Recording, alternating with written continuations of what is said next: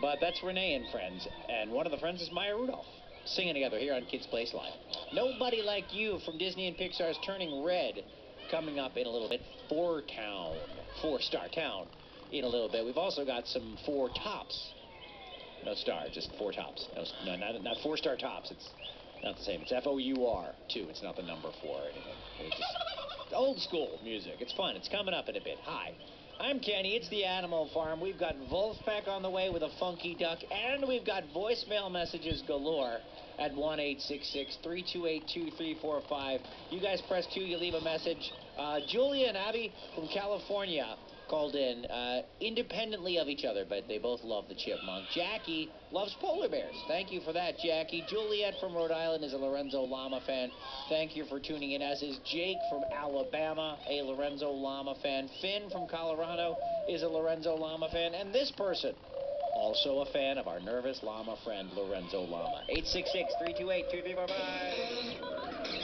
Hi, my name is Michael, and I've been listening to you guys for a long, long time. Oh, great, Okay. Michael. I have something to say for Lorenzo.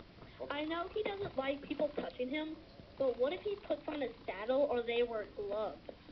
Because then they're not touching him physically. Right. Yeah. What about that, Lorenzo, huh?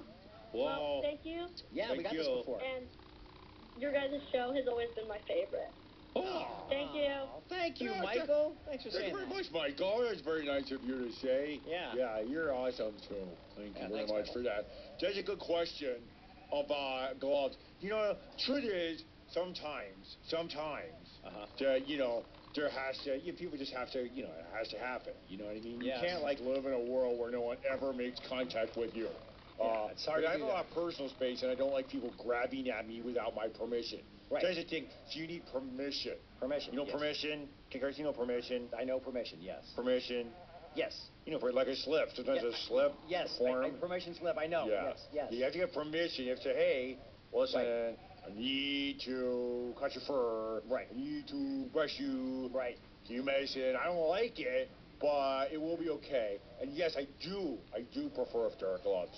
I do. Yes, he does. Yes, you do. I know that the trainers handle you with gloves. The thing is, it's not that people can't touch a llama. It's they can't touch a llama without permission. Right. And at a petting zoo, sometimes you think you have permission, and it's important that you can't just go up and start grabbing. Right. Yeah. This is actually a good thing for anybody, like a stranger's dog or another person. You need to ask, hey, can I pet your dog, or can I say hi? That is true, yeah. You should say, hey, can I touch your llama? And the answer is, no, don't touch the llama, no. Okay, calm down. Okay. Yeah, maybe a little less screaming than that, but yeah. Right. So does that mean that, a regular person could touch the llama? Well, yeah, sure. Really? He's got to sign the slip. Slip? What slip? The permission slip. There's a permission slip to touch the llama? Really? Yeah, Form 9451D. L.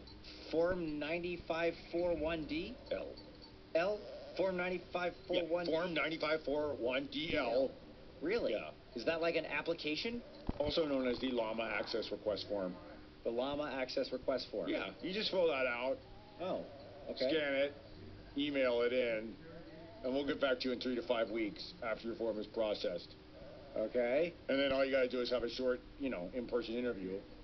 Oh, there's an interview for this. Scan and send a government ID and get a fingerprint test and a blood sample, and that's it. Yeah, no problem at all. Wow, that seems like you're making this unnecessarily complicated, Lorenzo. What? No. What? No. Seems like it. But it would be easier just to not touch a llama at all. Right, just saying. Right. Just saying. Sure, yeah. Well, at least we know that we have to ask permission and not just run up and touch you, which is probably a good rule of thumb for just about anybody. But what about wearing a saddle for riders and stuff? Well, I would never be your beast of burden, Chris. Right. Never. Ever. My back is broad, but it's a hurt. Oh, yeah, I'm sure it is. Well, we'll just rule that out. Yeah, that would be best.